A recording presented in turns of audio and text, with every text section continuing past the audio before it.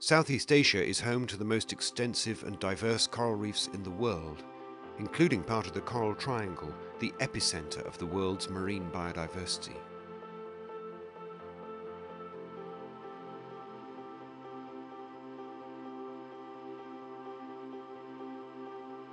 Nearly 140 million people in Southeast Asia depend on reefs for their livelihoods, a figure greater than all the other coral reef regions combined.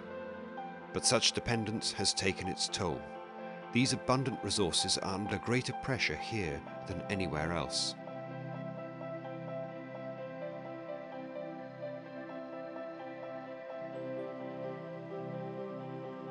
Overfishing is the greatest threat and affects nearly all reefs.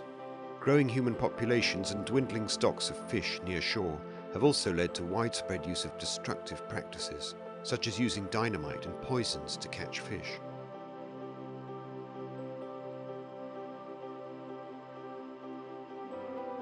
Widespread removal of trees, including coastal mangroves, has greatly added to sedimentation problems in nearshore waters.